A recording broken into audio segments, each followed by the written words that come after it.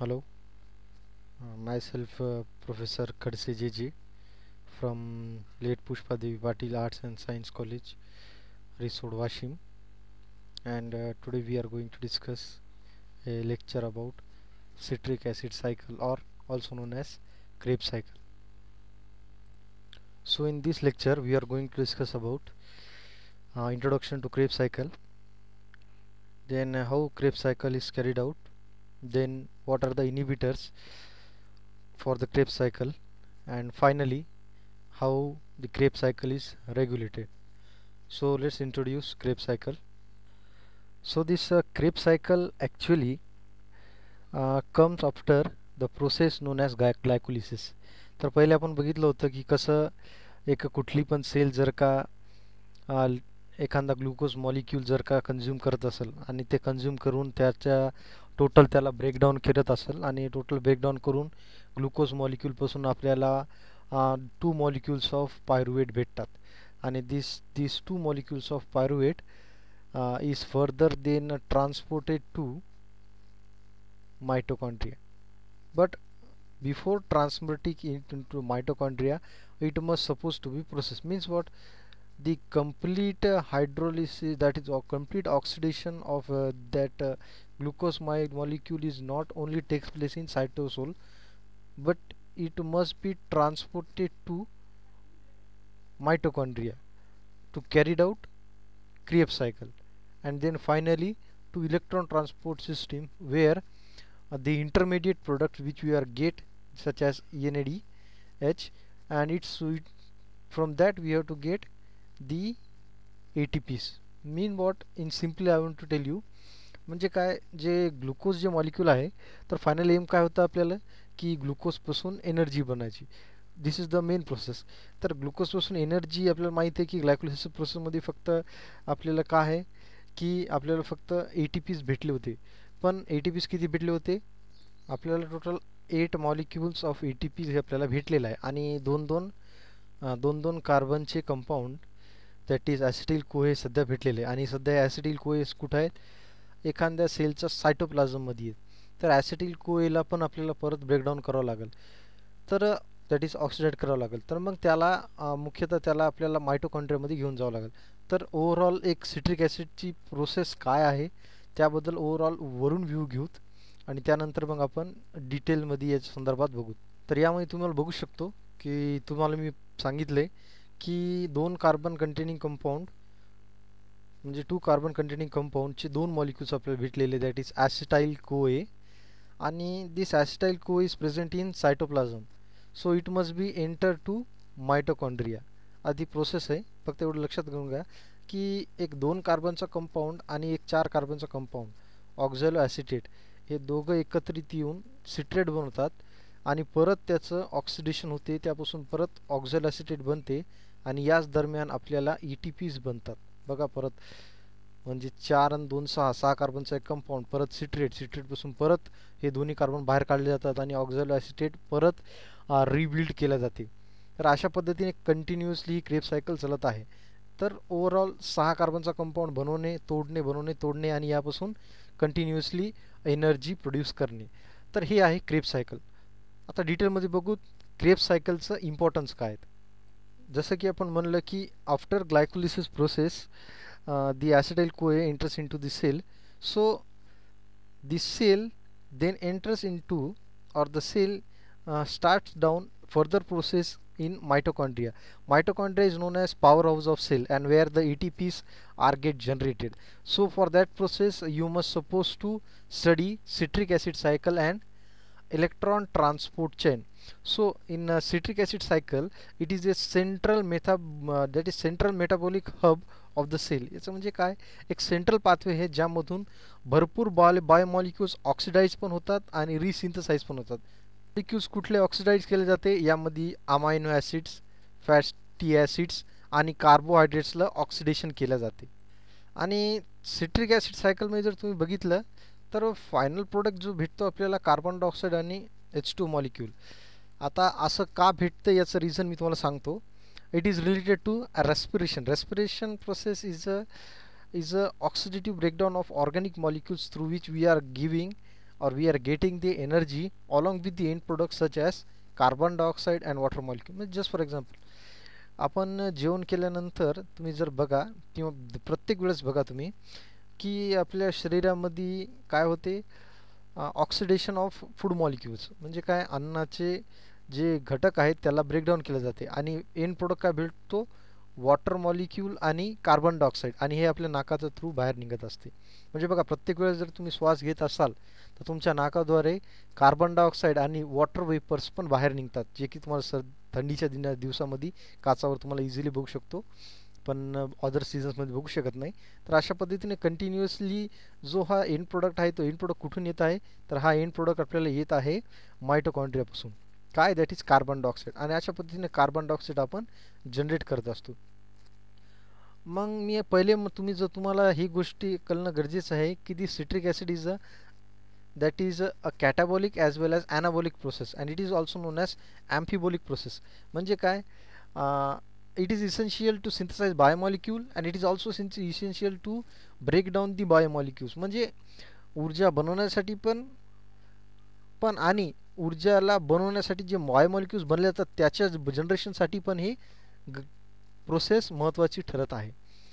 त्यानंतर ग्लायकोलिसिस ची end product जे ॲसिटाइल कोए which enters into the Krebs cycle, then again from this the gluconeogenesis, that is again regeneration of glucose can be takes place, or it can be also, this cycle is also essential to synthesize fatty acids and certain lipid molecules. म्हणजे precursors बनवण्यासाठी पण, आणि एवढंच नव्हे तर proteins बनवण्यासाठी पण, amino acid बनवण्यासाठी पण, काही नॉन इसेन्शियल अॅमिनो ॲसिड बनवण्यासाठी पण सिट्रिक ॲसिड सायकल ही कारणीभूत ठरते. म्हणजे overall whatever to be synthesized or whatever to be oxidized is a main process carried out by citric acid process. आता आपण जे म्हणलो होतं की mitochondria, this is mitochondria and this is the dissected section of mitochondria, आणि याच्या आतमध्ये ही प्रोसेसच्या मॅट्रिक्समध्ये आणि काही सेल सरफेसमध्ये ही प्रोसेस होत आहे. तर दुसरं महत्त्वाची गोष्ट म्हणण्याची अशी आहे की याचं जे एंड प्रोडक्ट आपल्याला याच्यामधून भेटणार आहे सिट्रिक ॲसिड सायकलमध्ये, तर तो आपल्याला carbon dioxide water molecule along with oxidation ज्यावेळेस आपण करतोय ग्लुकोज मॉलिक्यूलचं, आणि तिथून जर ॲसिटाइल को एंटर होऊन सिट्रिक ॲसिडपासून बनत फायनली ऑक्झॅलो ॲसिटेट भेटते आपल्याला, पण तो परत कंटिन्युअस रिजनरेट होतो, पण सोबत आपल्याला एनर्जी मॉलिक्यूल भेटले. आणि मग एनर्जी कोणत्या स्वरूपात भेटते, तर ATPच्या स्वरूपात भेटते, किंवा NADHच्या स्वरूपात भेटते, किंवा FADH2च्या स्वरूपात भेटते. आणि हे जी NADH म्हणा, FADH म्हणा, किंवा हे असे मॉलिक्यूल्स हे बनतात, तर हे डायरेक्टली एनर्जी मॉलिक्यूल म्हणून आपण याला यूज करू शकत नाही. मग हे जे एंड प्रोडक्ट आहे NADH म्हणा, FADH म्हणा, याला काय करण्याची गरज आहे, it should be transform in to युटिलायझेबल form of energy. म्हणजे काय, NADH आहे तर याचा वापर करून आपण याला कन्वर्ट करतो ATPमध्ये, आणि ATPमध्ये NADHला कन्वर्ट करण्याच्या प्रोसेसला आपण इलेक्ट्रॉन ट्रान्सपोर्ट सिस्टीम असं म्हणतो, जी की नेक्स्ट प्रोसेस राहील याच्यानंतर. हे एक ओव्हरव्ह्यू आहे, बघा कशा पद्धतीने. तर गृहीत धरा ग्लुकोज मॉलिक्यूल असू द्या, त्याचं कन्वर्जन पायरुवेटमध्ये केलं, किंवा आणि हे समजा गृहीत धरा आपण कंटिन्युअस जेवण करत आहे दररोज, आणि आपल्या बॉडीमध्ये ब्लडमध्ये ग्लुकोज ग्लायकोजनच्या स्वरूपात कंटिन्युअसली हे मॉलिक्यूल शुगरी मॉलिक्यूल्स आहेत.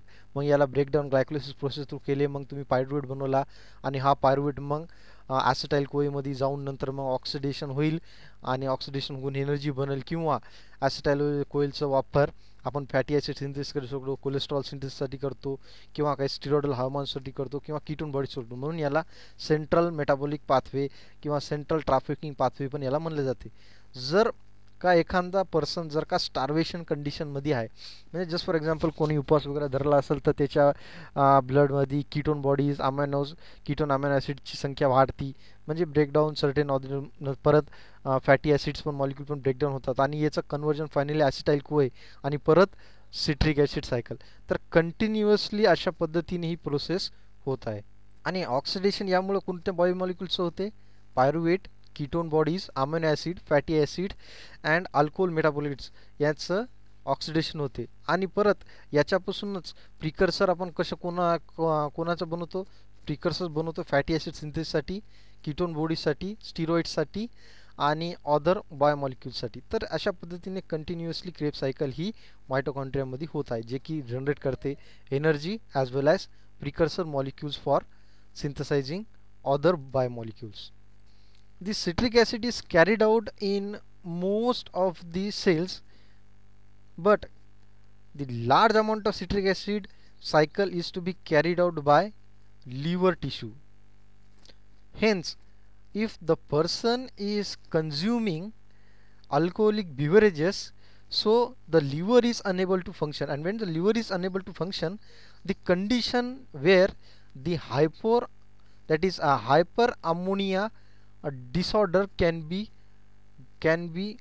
occurred in that patient. म्हणजे म्हणायचं काय, जर लिव्हर टिश्यूजला डॅमेज झाला तर सिट्रिक ॲसिड प्रोसेस थ्रू तुम्हाला ऑक्सिडेशन होणार नाही, आणि जर का ऑक्सिडेशन हे ऑक्सिडेशन जर होत नाही, glucose molecules citric acid through ETS through continuously process जर नाही झाली, तर अमोनिया हे जास्त प्रमाणामध्ये तिथं प्रेझेंट राहत आहे, आणि त्यामुळं लिव्हर हे आणखी जास्त डॅमेज होत राहते, आणि त्यामध्ये हायपर अमोनिया डिसऑर्डर हे बघायला भेटू शकते. आणि त्यामुळे ATP फॉर्मेशन हे कमी होते. आपण पहिले पण असं बोललो होतो फर्स्ट लेक्चरमध्ये ग्लायकोलिसिसचा, तर त्यामध्ये आपल्याला असं कळालं होतं की जी ग्लुकोज आपण खातोय तर ती 12,000 किलो कॅलरीज जी एनर्जी आहे जी लिव्हरमध्ये स्टोअर होती, आणि हीच स्टोअर एनर्जी परत रियुटिलाइज करतो आपण. याला स्टोअर करून कोणत्या स्वरूपात ठेवतो आपण, याला स्टोअर करतो ग्लायकोजनच्या स्वरूपात. And Wien the starvation condition is there, म्हणजे ज्यावेळेस आपण जेवण वगैरे करत नाही, तर हाच ग्लायकोजनचा सोर्स आपल्याला दिवसभर कार्य करण्यासाठी आपण हे खर्च करत आहे, आणि हेच ग्लायकोजन मसल्समध्ये पण आहे आणि लिव्हर्समध्ये पण आहे, पण जास्त मसल्सपेक्षा जास्त प्रमाणात आपण लिव्हरमध्ये स्टोअर करतो, आणि लिव्हर तिथून पूर्ण बॉडीला अंडर स्टार्वेशन कंडिशन ही एनर्जी प्रोव्हाइड करत राहील. आणि जर का एक्सेस प्रमाणमध्ये हे ग्लायकोजन जर का अदर बॉडी पार्ट्समध्ये जर स्टोअर झालं, तर ग्लायकोजन हे स्टोर्ड एक्सेस पार्टमध्ये झाल्यामुळं ते ग्लायकोजनचं कन्व्हर्जन होते फॅटी ॲसिड्समध्ये, आणि फॅटी ॲसिड्स हे स्टोर्स होतात ॲडिपोज टिश्यूमध्ये, आणि त्यामुळं वेट वाढत आहे. ॲडिपोज टिश्यूमध्ये फॅटी ॲसिड डिपॉझिट झाले, तर अशा पद्धतीने वेट गेनिंगची समस्या होती, जे की इम्प्रॉपर मेटाबॉलिझम, इम्प्रॉपर एक्सरसाइजमुळं पण होत आहे. तर महत्त्वाचं म्हणणं काय, सिट्रिक ॲसिड प्लेज अन व्हेरी इसेन्शियल रोल. दुसरं, जसं आपण पहिले म्हणलो होतो की ही जी प्रोसेस आहे ही प्रोसेस मायटोकॉन्ड्रियामध्ये होती. ओके, बट दिस मायटोकॉन्ड्रियामध्ये होते, पण ही प्रोसेस ॲक्च्युअली फ्री फॉर्म, म्हणजे की जे मायटोकॉन्ड्रियाचे इनर सायटोप्लाझमिक कंटेंट आहे मायटोकॉन्ड्रियल सायटोप्लाझम, तर त्याच्यामध्ये पण काही फ्री फॉर्ममध्ये काही एन्झाईम मॉलिक्यूल्स आहेत, आणि काही मेम्ब्रेन बाउंडेड पण आहेत. त्याला आपण क्रिस्टल मेम्ब्रेन जे आहे त्याला बाउंडेड पण काही प्रोटीन्स आहेत, जे की ह्या प्रोसेसला कॅरीड आउट करतात, सिट्रिक ॲसिड प्रोसेसला कॅरीड आउट करत आहेत. आणि सोबतच इलेक्ट्रॉन ट्रान्सपोर्ट चेन पण यालाच अटॅच आहे. याच्या सोबत याचे एंड प्रोडक्ट जे भेटणार आहे आपल्याला, त्यालाच प्रोसेस करून आपण इलेक्ट्रॉन ट्रान्सपोर्ट चेनला कनेक्टेड आहे, आणि हे सायमल्टेनियसली रन होत आहे. तर आता आपण ओव्हरऑल सिट्रिक ॲसिड सायकल काय ही बघणार आहे. त्यानंतर first step of citric acid cycle म्हणजे कशा पद्धतीने पायरुवेट हा एंटर होतो मायटोकॉन्ड्रियामध्ये. सध्या आता सायटोप्लाझम असं गृहीत धरू की ग्लुकोज मॉलिक्यूल सायटोप्लाझममध्ये होता, टोटल ग्लायकोलिसिस झाली, सध्या पायरुवेट बनलेला आहे, आणि तो पायरुवेट कशा पद्धतीने एंटर करतो ही प्रोसेस डिटेलमध्ये शिकायच्या अगोदर ओव्हरऑल सिट्रिक ॲसिड सायकल आपण पहिले बघून घेऊ. जसं मी तुम्हाला सांगितलं होतं काही वेळापूर्वी की दिस 2 कार्बन कंटेनिंग ॲसिटाइल कोए तर 2 बनतात, मतलब एक ग्लुकोज मॉलिक्यूल 6 कार्बनचा ब्रेकडाऊन होऊन 2 कार्बनचे 2 मॉलिक्यूल्स बनतात. त्यामधला एकच मॉलिक्यूल आपण बघू, ॲसिटाइल CoA, 2 कार्बनचा एकच मॉलिक्यूल. दुसरा मॉलिक्यूल पण सध्या एक मॉलिक्यूल सोबत आपण क्रेब्स सायकल शिकू. तर हा 2 कार्बनचा जो मॉलिक्यूल आहे ॲसिटाइल कोए रिॲक्ट विथ ऑक्झॅल ॲसिटेट. आता यामध्ये तुम्ही बघता 4 आणि 2. एक मिनिट, ह्याच्याऐवजी आपण दुसरी आपण डायग्राम बघू. तर हे बघा ॲसिटाइल कोए, यामध्ये बघा 2 कार्बनचे एक मॉलिक्यूल आहे ॲसिटाइल कोए, आणि ऑक्झॅलो ॲसिटेट 4 कार्बनचा हे बघा 1 2 3 4 4 कार्बनचा ऑक्झॅलो ॲसिटेट आणि 2 कार्बनचा ॲसिटाइल कोए, हे दोघं एकत्रित येतात आणि 6 कार्बनचा सिट्रेट मॉलिक्यूल बनवतात. पण ॲसिटाइल कोएचं कन्वर्जन आपल्याला यामध्ये करायचं आहे, तर पहिली स्टेप आपल्याला बघायची आहे. तर first step before entering in to Krebs cycle अगोदर ती बघू. तर फर्स्ट स्टेप ही आहे, that is pyruvate can be converted in to ॲसिटाइल कोए. पायरुवेट डायरेक्टली एंटर होत नाही, तर पायरुवेटला आपल्याला ॲसिटाइल कोएमध्ये त्याला कन्वर्ट करावं लागते. तर ही प्रोसेस जर तुम्ही व्यवस्थित बघितली तर पायरुवेटचं कन्वर्जन ॲसिटाइल कोएमध्ये करण्यासाठी महत्त्वाचा एन्झाईम तो लागतो. त्या एन्झाईमचं नाव आहे पायरुवेट डिहायड्रोजिनेस. हा एन्झाईम काय करतो? हा एन्झाईम ॲक्च्युअली पायरुवेटला कन्वर्ट करतो ॲसिटाइल कोएमध्ये. पण तुम्हाला क्वेश्चन्स कुठं विचारले जाईल की how citric acid cycle can be inhibited at the first stage. तो फर्स्ट स्टेजमध्ये तुम्हाला सर्वप्रथम तुम्हाला ॲसिटाइल कोए सिंथेसिसलाच इनिबिट करावं लागेल. मग ॲसिटाइल कोए सिंथेसिसला इनिबिट करण्यासाठी तुम्हाला आर्सेनाइट किंवा डाएटमध्ये थायमिनची मात्रा जर कमी असली तर पायरुवेट डिहायड्रोजिनेस इनिबिट होते. एवढंच नव्हे, जास्त प्रमाणात जर का पायरुवेट त्या सेलमध्येच आहे, म्हणजे पायरुवेट डिहायड्रोजिनेसला तुम्ही काहीतरी करून ब्लॉक केलेला आहे, तरी पण स्वतःला तो ब्लॉक करू शकतो. किंवा जर का स्टार्वेशन कंडिशन आली. स्टार्वेशन कंडिशन म्हणजे काय? ज्या वेळेस आपल्या शरीरामध्ये न्यूट्रिएंट्सची कमी आहे, तुम्ही खूप वेळापासून जेवण नाही वगैरे केलं नाही, तर त्या कंडिशनमध्ये पायरुवेट डिहायड्रोजिनेस इनिबिट झालेला आहे आणि त्यामुळं क्रेब्स सायकल ही बनतच नाही, खूप वेळ झालेला आहे. तर पायरुवेट डिहायड्रोजिनेस स्टार्वेशन कंडिशनमध्ये बी होते.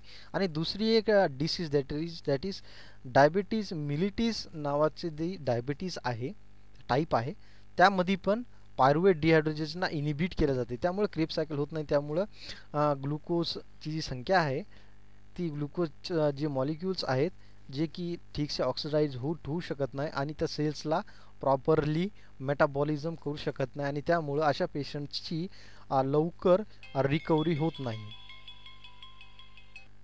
तर अशा पद्धतीने नॉर्मल स्टेटमध्ये काय झालं, पायरुवेटचं कन्वर्जन ॲसिटाइल कोएमध्ये झालेलं आहे बाय द एन्झाईम पायरुवेट डिहायड्रोजिनेस. आणि आता आपण गृहीत धरू की कुठलाही प्रकारचा इनिबिटर सध्या नाही आहे.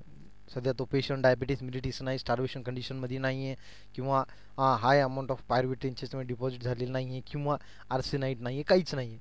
तर नॉर्मली काय झालेलं आहे, पायरुवेटचं कन्वर्जन ॲसिटाइल कोएमध्ये झालेलं आहे आणि हा जो ॲसिटाइल कोए आहे तो एंटर झालेला आहे मायटोकॉन्ड्रियामध्ये. तर फर्स्ट स्टेप आपण बघू. तर फर्स्ट स्टेपमध्ये काय आहे? First step is a reaction, that is reaction condensation reaction. So condensation reaction नावच सांगायला, याच्यामध्ये काय व्हायला, 4 कार्बनचा ऑक्झॅलो ॲसिटेट आणि 2 कार्बनचा ॲसिटाइल को हे दोघं एक सोबत कंडेन्स होतात. दॅट इज दोघं एकमेकाला कंडेन्स होतात आणि त्यापासून 6 कार्बनचा सिट्रिक ॲसिड किंवा सिट्रेट मॉलिक्यूल हे सिंथेसाइज होत आहे. ग्राफिकच्या मदतीने बघू शकता की कशा पद्धतीने 2 कार्बनचा ॲसिटाइल कोए मॉलिक्यूल प्लस ऑक्झॅलो ॲसिटेट 4 कार्बनचा मॉलिक्यूल हे दोघं कंडेन्स झालेले आहे. ठीक आहे. आणि त्या दरम्यान COASH आणि वॉटर मॉलिक्यूल हे रिलीज होऊन सिट्रेट मॉलिक्यूल 6 कार्बनचा सिट्रेट मॉलिक्यूल आपल्याला भेटलेला आहे. तर अशा पद्धतीने फर्स्ट स्टेप संपलेली आहे. That is condensation reaction through which the ऑक्झॅलो acetate condense with ॲसिटाइल कोए. तर मग ही प्रोसेस घडून आणण्यासाठी 2 महत्त्वाचा एन्झाईम लागतो.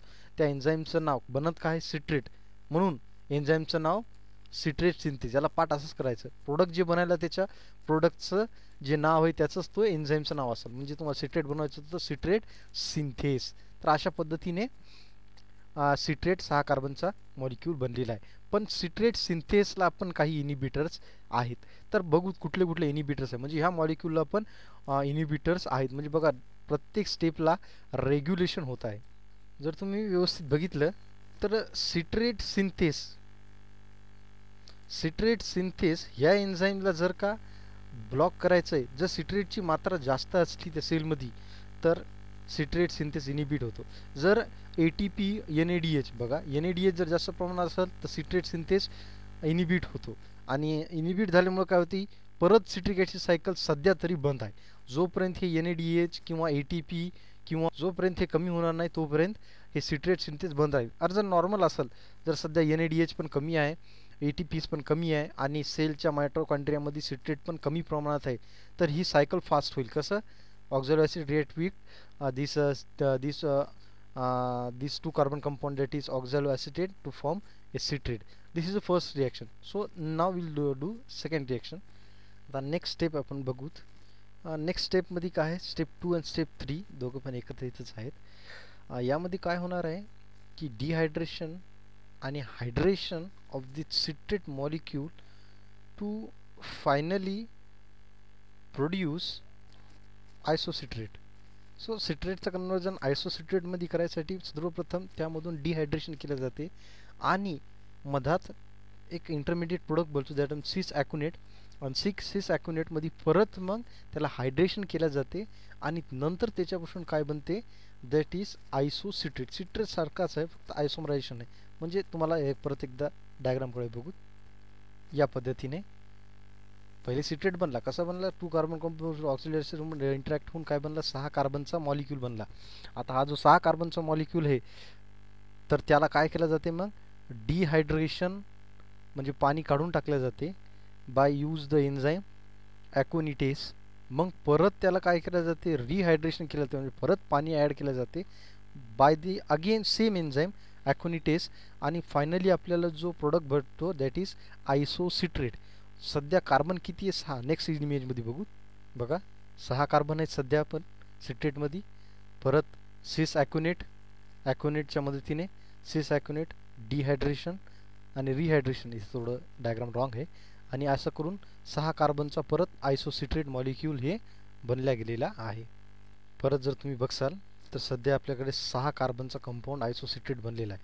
आता हा 6 कार्बनचा कंपाऊंड आयसोसिट्रेट आहे, तिथे एन्झाईम येते आयसोसिट्रेट डिहायड्रोजिनेस. हे एक एन्झाईम आहे पण 2 कंपाऊंड बनवून देते. कसा? सेम याच्यासारखाच, ॲक्युनेटसारखाच. सिस ॲक्युनेटचं कन्वर्जन आयसोसिट्रेट, म्हणजे सिट्रेटचं कन्वर्जन सिस ॲक्युनेट आणि सिस ॲक्युनेटचं कन्वर्जन आयसोसिट्रेट. सेम 6 कार्बनचा बनला. पण जशी आयसोसिट्रेटचं कन्वर्जन सर्वप्रथम आयसोसिट्रेट डिहायड्रोजिनेट काय करते, याला ऑक्झॅलोसक्सिनेटमध्ये कन्वर्ट करते. आणि आता हा ऑक्झॅलोसक्सिनेट आहे बघा, याच्यामध्ये 6 कार्बनच आहेत. ऑक्झॅलोसक्सिनेटचं कन्वर्जन परत मग ते कहामध्ये करते, अल्फा कीटोग्लुटरेट. आणि हे करत असताना एकच एन्झाईम 2 कंपाऊंड पहिले बनवते. नंबर फर्स्ट ऑक्झॅलोसक्सिनेट आणि नंबर सेकंड अल्फा कीटोग्लुटरेट. म्हणजे 6 कार्बनचा मॉलिक्यूल आता 5 नंबरच्या कार्बनमध्ये आलेला आहे, दॅट इज अल्फा कीटोग्लुटरेट. आणि ह्या करत असताना कार्बन डायऑक्साईड रिलीज होते. आणि हा जो कार्बन डायऑक्साईड जो रिलीज झालेला आहे, तो रिलीज झालेला कार्बन डायऑक्साईड टिश्यूजमध्ये मिळून, ब्लडमध्ये मिळून, लंग्समध्ये मिळून आपल्या नेझल कॅव्हिटी नाकामधून बाहेर येत आहे अलॉंग विथ वॉटर वेपर्स. आणि वॉटर वेपर्स कुठून, मग हे जे रिलीज झालेलं आहे इथून, ठीक आहे, हे वॉटर मॉलिक्यूल्स आपल्या नेझल कॅव्हिटीतून बाहेर निघतात. आता परत महत्त्वाचं इथं पण रेग्युलेशन होत आहे. आयसोसिट्रेट डिहायड्रोजिनेस, तुम्ही जर व्यवस्थित लक्ष दिलं, आयसोसिट्रेट डिहायड्रोजिनेस ही प्रोसेस करत असताना काय कन्वर्ट करते, सर हे कन्वर्ट करते NADHचं conversion NADचं conversion NADH plus आयन्समध्ये convert करते. आणि हे करत असताना तुम्ही बघा NADH हे एक कंपाऊंड बनलेला आहे जो की आपल्याला इलेक्ट्रॉन ट्रान्सपोर्ट चेनमध्ये नेऊन त्यापासून ATPs बनवायचं आहे. पण आयसोसिट्रेट डिहायड्रोजिनेस केव्हा इनिबिट होते, म्हणजे याचं रेग्युलेशन बघू. हे एन्झाईम जर का सेलमध्ये परत जास्त प्रमाणामध्ये जर ATPs किंवा NADH आहेत, तर हा एन्झाईम इनिबिट होऊन जातो. आणि जर का कमी प्रमाणामध्ये आहे, कमी म्हणजे नाहीचं प्रमाण, जर कुठलं मग ADP किंवा AMP किंवा NAD जर जास्त प्रमाणात आहे, तर हा आयसोसिट्रेट डिहायड्रोजिनेस हे ट्रिमेंडसली स्पीडनं काय करेल, आयसोसिट्रेटचं कन्वर्जन ऑक्झॅलो ॲसिटेट करून अल्फा कीटोग्लुटेटमध्ये करेल. आणि हे दरम्यान NADH बनवलं आणि हे NADH जाऊन इलेक्ट्रॉन ट्रान्सपोर्ट चेनमध्ये जाऊन हे काय करेल, ATPs बनवलं, हे NADH. म्हणजे एक साथ 2 प्रोसेस चालत आहे, ठीक आहे. तर इथपर्यंत आपण आलं. इथपर्यंत आपल्याला 5 कार्बनचा अल्फा कीटोग्लुटरेट कंपाऊंड भेटलेला आहे. आता इथून 4 कार्बनचा मॉलिक्यूल आता बनवायचं. म्हणजे बघा, तुम्ही पहिले 6 कार्बनचा सिट्रेट मॉलिक्यूल बनवला, त्याच्यापासून आता आपण एनर्जी बनवली NADH, आणि 1 कार्बन लूज करून 5 कार्बनचा कंपाऊंड बनवलेला आहे. नेक्स्ट आता alpha keto ग्लुटरेटचं conversion. Alpha keto ग्लुटरेट किती कार्बनचं आहे? 5 कार्बनचं आहे. त्याचं कन्वर्जन होते सक्सिनाइल कोए. बघा इथं परत 5 कार्बनचा कंपाऊंड होता, तो 4 कार्बनच्या कंपाऊंडमध्ये कन्वर्ट झालेला आहे. दॅट इज सक्सिनाइल कोए. मग परत एन्झाईम कुठला? पाठीमागचा कंपाऊंड कोणता होता? Alpha keto ग्लुटरेट डिहायड्रोजिनेस. का? कारण इथं बघा तुम्ही, it removes the carbon dioxide. आणि परत महत्त्वाचं NADचं कन्वर्जन NADH. आणि हे करत असताना परत आपल्याला NADH भेटलेला आहे, म्हणजे एनर्जी मॉलिक्यूल भेटलेला आहे. आणि काय केलं आता? अल्फा कीटो ग्लुटरेटचं कन्वर्जन आपण केलेलं आहे सक्सिनाइल कोए 4 कार्बनच्या कंपाऊंडमध्ये. पण क्रेब्स सायकल जर चालू ठेवायची तर आपल्याला सक्सिनाइल कोएची गरज नाही, आपल्याला ऑक्झॅलो ॲसिटेट लागणार आहे. मग परत ऑक्झॅलो ॲसिटेटमध्ये कन्वर्ट करायसाठी मग परत काय करावं लागेल? या सक्सिनाइल कोएचं कन्वर्जन आपल्याला ऑक्झॅलो ॲसिटेटमध्ये कन्वर्ट करायचं आहे. तर ही प्रोसेस कंटिन्युअसली चालत आहे. सो नेक्स्ट स्टेप आपण बघू. सक्सिनाइल कोए is converted into succinate by the enzyme. Then परत काय झालं कन्वर्ट? सक्सिनाइलचं कन्वर्जन सक्सिनेटमध्ये झालं, तर सक्सिनेट थायोकायनेज. आणि हे करत असताना काय होते? तुम्ही परत बघा, 4 कार्बनचा कंपाऊंड 4 कार्बनचा कंपाऊंडमध्ये झालेला आहे.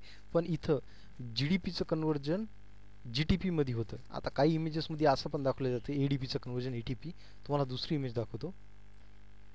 असं यामध्ये बघू शकता तुम्ही क्लिअर. सक्सिनाइल सक्सिनाइल COAचं कन्वर्जन सक्सिनेटमध्ये झालं, दॅट इज GDPचं कन्वर्जन GTPमध्ये. आणि अशा पद्धतीने आपल्याला एक ATP भेटलेला आहे. आपण फायनली कॅल्क्युलेट करू ती किती ATPs फायनली आपल्याला भेटतात. आपण फायनली तुम्हाला सांगतो. तर अशा पद्धतीने आपल्याला 4 कार्बनचा कंपाऊंड भेटलेला आहे, दॅट इज सक्सिनाइल कोए. त्यापासून सक्सिनेट बनलेला आहे. ठीक आहे. आता सक्सिनेटचं कन्वर्जन आपण बघू. अगोदर कॉमन प्रश्न जे विचारले जाते इथं क्रेब्स सायकलमध्ये, की सबस्ट्रेट लेवल, हे बघा, हे substrate level phosphorylation occurs in this step wear the succinyl COA is converted into that is succinate. In that the substrate level phosphorylation takes place. म्हणजे ह्या स्टेपमध्ये तुम्हाला ADPचं conversion ATP, that is GDP, त्याला आपण GDP energy in the form of AMP, GDP आणि ATPच्या स्वरूपातून असते. आपल्याला सगळ्याला माहिती आहे ATP माहिती आहे, मोस्ट कॉमन. पण GTPच्या स्वरूपात पण असते. तर साधारणली substrate level phosphorylation is usually occurs between succinyl कोए टू सक्सिनेट. तर हे प्रोसेसमध्ये वारंवार विचारला गेलेला प्रश्न येत आहे. आता सक्सिनेटचं कन्वर्जन फ्युमारेटमध्ये होतं. परत प्रोडक्ट काय बनला? फ्युमारेट. तर फ्युमारेट डिहायड्रोजिनेस एन्झाईमचं नाव. आणि हे काय करतो? ॲक्च्युली सक्सिनेटचं कन्वर्ट करतो फ्युमारेटमध्ये, आणि दरम्यान FADचं कन्वर्जन करतो FADH2. ठीक आहे, FADH2 हे पण एक एनर्जीचं मॉलिक्यूल आहे. म्हणजे तुम्ही एनर्जी मॉलिक्यूल आज कुठले कुठले शिकले? एक ADP, दुसरं GTP, तिसरं NADH, तिसरं FADH. तर अशा पद्धतीने तुम्ही एनर्जीचे मॉलिक्यूल बघितले. तर आता पण बघा तुम्ही परत 4 कार्बनचं मॉलिक्यूल सक्सिनाइल कोए, सक्सिनेटचा कन्वर्जन फ्युमारेट. पण फ्युमारेट पण तुम्ही बघा, फ्युमारेट पण 4 कार्बनचा कंपाऊंड आहे. पण फ्युमारेट आता सध्या ऑक्झॅलो ॲसिटेटमध्ये आलं नाही, रिसायकल झालं नाही. कारण कंटिन्युअसली जर तुम्ही ऑक्झॅलो ॲसिटेट जर खर्च केला तर तुमची क्रेब्स सायकल ही संपून जाईल. म्हणून तुम्हाला कुठल्याही हालतीत ऑक्झॅलो ॲसिटेटमध्ये त्याला कन्वर्ट करावंच लागेल. मग next process. So in next step, this fumarate is converted into malate by the enzyme fumarase. आणि परत 4 कार्बनचं कंपाऊंड, हे 4 कार्बनचं कंपाऊंड मॅलेटमध्ये कन्वर्ट झाले. 4 कार्बनचं फ्युमरेट convert into 4 कार्बनचं मॅलोनेट and the enzyme फ्युमरेस. Then परत मॅलेटचं कन्वर्जन ऑक्झॅलो ॲसिटेटमध्ये होते. आणि एन्झाईमचं नाव परत मग रिव्हर्समध्ये. आता इथं ते ट्रिक जमणार नाही. इथं ऑक्झॅलो डिहायड्रोजिनेस न म्हणता इथं मॅलेट डिहायड्रोजिनेस तुम्ही म्हणा. तर तुम्ही काय म्हणणार इथं? मॅलेट डिहायड्रोजिनेस काय करतो? मॅलेटचं कन्वर्जन ऑक्झॅलो ॲसिटेटमध्ये करतो. आता परत हा ऑक्झॅलो ॲसिटेट एका कार्बनचा वापर करून तुम्ही एनर्जी मॉलिक्यूल बनवली. कुठली एनर्जी मॉलिक्यूल बनवली दुसऱ्या ग्राफमध्ये बघू. व्यवस्थित पण पद्धतीने बघितलं तर एक ॲसिटाइल कोए 2 कार्बनचा मॉलिक्यूल तुम्ही घेऊन 4 ऑक्झॅलो ॲसिटेट, पहिल्यापासूनच आहे ते ॲसिटेट तुमच्या मायटोकॉन्ड्रियामध्ये, 4 आणि 1 6 कार्बनचा कंपाऊंड बनवला सिट्रेट, कंटिन्युअसली ऑक्सिडेशन केलं. इथं मग तुम्हाला इथं ह्या स्टेपमध्ये दॅट इज सिस ॲक्वनेट किंवा त्याला तुम्ही म्हणलं आयसोसिट्रेटचं कन्वर्जन तुम्ही याच्यामध्ये करत आहे, अल्फा कीटो ग्लुटरेटमध्ये करत आहे. त्या दरम्यान तुम्ही NADH बनवला एक. दुसरा NADH इथं बनल्या जाते मॅलेट टू कन्वर्ट इथं दॅट इज फ्युमरेटचं कन्वर्जन मॅलेटमध्ये तिथं एक NADH बनत आहे. 2 तिसरं अल्फा कीटोग्लुटरेटचं कन्वर्जन सक्सिनाइल कोएमध्ये होत असताना तिथं एक NADH बनतो. म्हणजे 3 एक NADH पासून 3 ATP म्हणजे 3 NADH पासून 9 ATP जनरेट होतात. प्रथम म्हणजे NADH पासून 9 ATPs, FADH पासून FADH2 पासून 2 ATPs 9 1 2 11 आणि इथं GDPचं कन्वर्जन GTP मध्ये म्हणजे 1 टोटल क्रेब्स सायकलमध्ये अशा पद्धतीने इथं 1 इथं 2 आणि इथं जे भेटलेले 9 तर अशा पद्धतीने आपल्याला 12 ATP सिट्रिक ॲसिड सायकलमध्ये भेटत आहेत. आता आपण बघू what is the importance of this citric acid cycle for ॲनाबॉलिक reactions means production of biomolecules. So first step बघूत. First step आपण बघितली की ॲसिटाइल कोए सायटोप्लाझममध्ये आहे आणि हा ॲसिटाइल कोए सायटोप्लाझममधून ॲसिटाइल कोए बनला कुठून पायरुवेटपासून. पायरुवेटचं कन्वर्जन पायरुवेट डिहायड्रोजिनेसच्यामुळं याचं कन्वर्जन ॲसिटाइल कोएमध्ये झाले. आता हे जे ॲसिटाइल कोए ते एंटर कुठं झाला आहे आता मायटोकॉन्ड्रियामध्ये, होता कुठं सायटोप्लाझममध्ये आणि त्याच्यापासून काय बनलं सिट्रेट आणि हा सिट्रेट मग परत काय केला जातो मायटोकॉन्ड्रियल सिट्रेट हे बाहेर येतो, बाहेर टाकला जातो मायटोकॉन्ड्रियापासून कुठं सायटोप्लाझममध्ये आणि सायटोप्लाझममध्ये टाकून याच्यापासून काय बनवलं जातात फॅटी ॲसिड सिंथेसिस केली जाते. फॅटी ॲसिड सिंथेसिस म्हणजे फॅट्स बनवण्यासाठी सेल्समध्ये. आता आपला जे सक्सिनाइल कोए इथं 4 कार्बनचा कंपाऊंड सक्सिनाइल कोए हे जो आपल्याला कंपाऊंड भेटलेला आहे हा सक्सिनाइल कोएचा वर्क आपण हीम बनवण्यासाठी करतो. Him and him is a important component for the blood आणि त्यासाठी हे महत्त्वाचं आहे सक्सिनाइल कोए. हे जो अल्फा कीटोग्लुटरेट आहे याचं यूज आपण केला जातो ग्लुटामेट बनवण्यासाठी. बघा ग्लुटामेट बनवण्यासाठी आणि हा ग्लुटामेट जे आहे तो एक अॅमिनो ॲसिड आहे फॉर अॅमिनो ॲसिड आणि तिथून मग प्रोटीन सिंथेसिससाठी तो अॅमिनो ॲसिड वापरला जाऊ शकतो. आणि हा जो ऑक्झॅलो ॲसिटेट आहे याचं यूज आपण ॲस्पर्टेट बनवण्यासाठी केला जातो, ते पण परत काय आहे एक अमायनो ॲसिड. तर अशा पद्धतीनं फॅटी ॲसिड्स प्रोटीन्स काही हीम पार्ट आणि काही फॅटी ॲसिड सिंथेसिस काही बायोमॉलिक्यूल सिंथेसिससाठी सिट्रिक ॲसिडची महत्त्वाचं ठरते दॅट इज इन ॲनाबॉलिक प्रोसेसेस. यानंतर नेक्स्ट आपण बघू रेग्युलेशन ऑफ TCA सायकल. तर TCA सायकल हे मुख्यतः 3 स्टेजमध्ये रेग्युलेट केली जाते. So first stage is citrate synthase. तर आपण पहिले पण बोललो होतो की सिट्रेट सिंथेस हे एक एन्झाईम आहे. ज्यावेळेस त्या मायटोकॉन्ड्रियामध्ये जर जास्त प्रमाणामध्ये जर ATP सक्सिनाइल कोए ॲसिटाइल कोए किंवा सिट्रिक ॲसिड जर का जास्त प्रमाणात असेल तर हे सिट्रेट सिंथेस हे बंद होते आणि अशा पद्धतीने आपण सिट्रिक ॲसिड सायकलला आपण हॉल्ट देऊ शकतो किंवा रेग्युलेट करू शकतो, ऑन ऑफ करू शकतो. नेक्स्ट जो एन्झाईम आहे आयसोसिट्रेट डिहायड्रोजिनेस. त्याचं काम काय आहे की जे आपलं आयसोसिट्रेट आहे त्याचं कन्वर्जन आपण अल्फा कीटोग्लुटरेटमध्ये करत आहे. तर हे करत असताना दरम्यान जर सेलमध्ये ATP आणि NADHची मात्रा जर जास्त प्रमाणात आहे तर हा आयसोसिट्रेट डिहायड्रोजिनेस हा इनिबिट होऊन जाईल आणि मग इथून समोरची प्रोसेस ही चालणारच नाही. म्हणजे इथं पण दुसरं एक number first citrate synthase, number second आयसोसिट्रेट डिहायड्रोजिनेस या दोघांमध्ये पण जर ATP आणि NADHची जास्त प्रमाण मात्रा जास्त वाढली तर हा काय करतो सेल सायकलला हॉल्ट करतात. पण सिट्रेट सिंथेसला ATP पण बंद करू शकते, सिट्रेट पण बंद करू शकते, ॲसिटाइल कोए पण बंद करू शकते आणि सक्सिनाइल कोए पण बंद करू शकते सिट्रेट सिंथेसला. याला फक्त NADH आणि ATP दॅट इज आयसोसिट्रेट डिहायड्रोजिनेसला. नेक्स्ट जो हे आहे दॅट इज अल्फा कीटोग्लुटरेट डिहायड्रोजिनेस. आता हे जे एन्झाईमचं काय काम आहे अल्फा कीटोग्लुटरेटचं कन्वर्जन सक्सिनाइल कोएमध्ये. जर का सेलमध्ये सक्सिनाइल कोए जास्त प्रमाणात आहे NADH जास्त प्रमाणात आहे तर काय होईल अल्फा कीटोग्लुटरेट हे काय होईल हे काम करणार नाही आणि त्यामुळं अल्फा कीटोग्लुटरेटचं कन्वर्जन सक्सिनाइल कोएमध्ये होणार नाही आणि त्यामुळं ही सेल सायकल आपल्याला ऑन ऑफ करता येते. नंबर फर्स्ट इथं ATP NADH सक्सिनाइल कोए आणि जर का सिट्रेट जास्त प्रमाणात आहे तर हे सिट्रेट सिंथेस हे इथून समोरची सायकल होऊ देणार नाही. नंतर आयसोसिट्रेट डिहायड्रोजिनेस इथं NADH आणि ATP जर जास्त प्रमाणात असला तर हे बंद होईल आणि इथून समोरची प्रोसेस कॅरीड होणार नाही. आणि तिसरी अल्फा कीटोग्लुटरेट डिहायड्रोजिनेस, जे की अल्फा कीटोग्लुटरेटचं कन्वर्जन सक्सेनाइल क्यूमध्ये होऊ देणार नाही जर सक्सेनाइल क्यू हे NADH किंवा ATP जास्त प्रमाणात आहेत. तर हे कॉमन प्रश्न आहेत. त्याची सबस्ट्रेट लेवल फॉस्फोरेशन कुठं होते, तर सक्सेनाइल कोएटचं कन्वर्जन सक्सिनेटमध्ये. आणि regulation of citric acid text place by citrate synthase, then आयसोसिट्रेट डिहायड्रोजिनेस आणि अल्फा कीटोग्लुटरेट. आणि number of ATPs produced during one molecule of this citric acid, we will get actually 12 molecules of ATP. तर अशा पद्धतीने आपल्याला भेटत आहे. नेक्स्ट एक कॉमन प्रश्न जे की विचारला जाते, सो व्हॉट इज इनिबिटेड और what R the inhibitors which is used in citric acid. तर सिट्रिक ॲसिडमध्ये जर इनिबिटर जर तुम्ही बघितलं तर याला मी थोडं झूम करून दाखवतो. तुम्ही जर ह्या इमेजेसला बघितलं तर ही प्रोसेस बघा. 6 कार्बनचं कंपाऊंड सिट्रेटचं कन्वर्जन सिस ॲक्विनेट आयसोसिट्रेटमध्ये होण्यासाठी एक महत्त्वाचा एन्झाईम लागतो, दॅट इज ॲक्विनिटेज.